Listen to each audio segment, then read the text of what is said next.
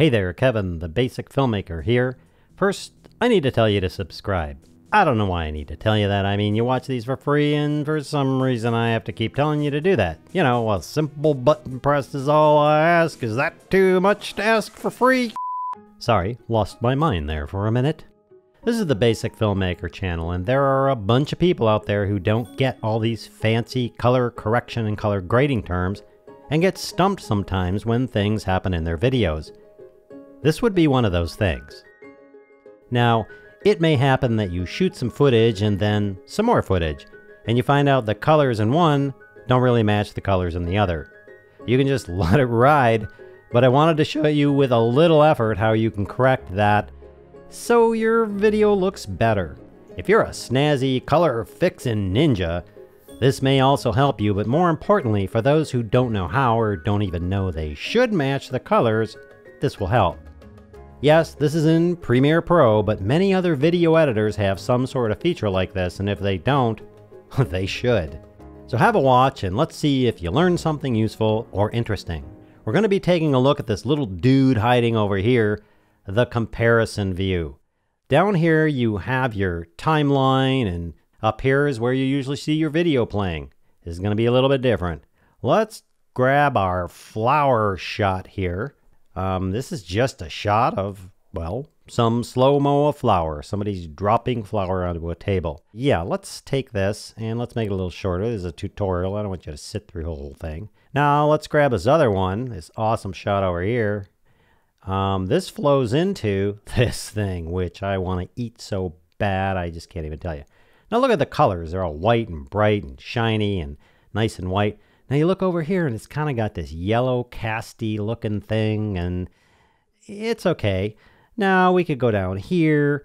We could check into the Lumetri color. We could go into the Lumetri scopes, and we could do all these fancy things that you may not know about. Well, let's not be scared and open Lumetri color.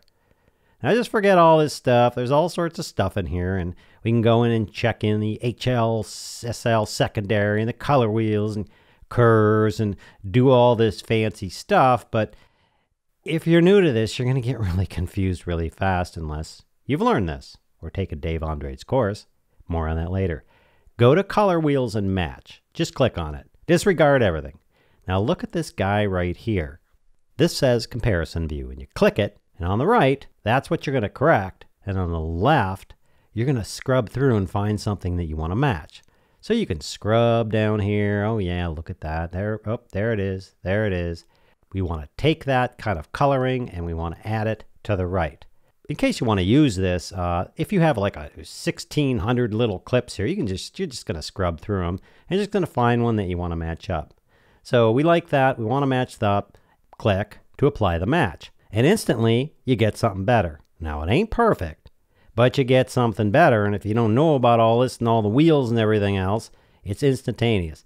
And go up to the basic color correction, and let's just take those blacks and crush them a little bit. Maybe we mess with the whites, whiten it up a little bit, just play with these shadows a little bit. You don't even have to know what they do. You just move them back and forth until you get something that looks good, and I'm okay with that. Let's close that and get out of there.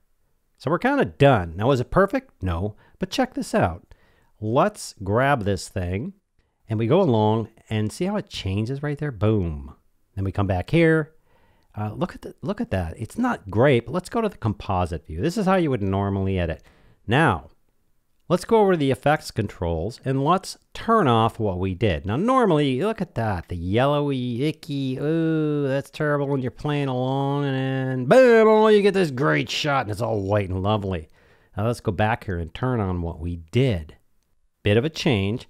Now we come along and we play, and there you are. It's just not as drastic, and it doesn't look like so terrible, like, hey, you shot that on 2 cameras. It's just a lot more pleasing. There's forward and backward, and let's turn it off again. And look at that, back, yellowy, forward. Let's turn on this composite view. Comparison view. You can use this for all sorts of stuff, but look at that. Okay, here we are. We got the yellowy thing. We got the bright thing on the left. Turn that back on. Boom. It's not that they're perfectly matched. It's that it's just not jarring from one color to another, which is cool.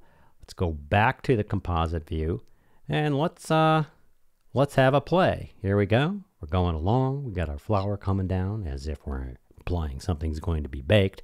And boom, we go into there. Hey, there's a ton of links in the description below where I have all sorts of stuff that I recommend. And yeah, some of it's like pretty expensive. And if you buy that stuff, then I make millions of dollars. And you get to go to work every day, and I get to sit at home and not have to work and make millions of dollars. That was a joke. That's not what really happens. But there's stuff I recommend below. And I'm going to tell you again, you need to subscribe, or please subscribe, or hit the subscribe button. You got to do that. And hit the bell button, leave comments, do all that stuff everybody tells you to do. Oh yeah, at the end of the video, don't forget, there's, you know, my little silly little jokey thing.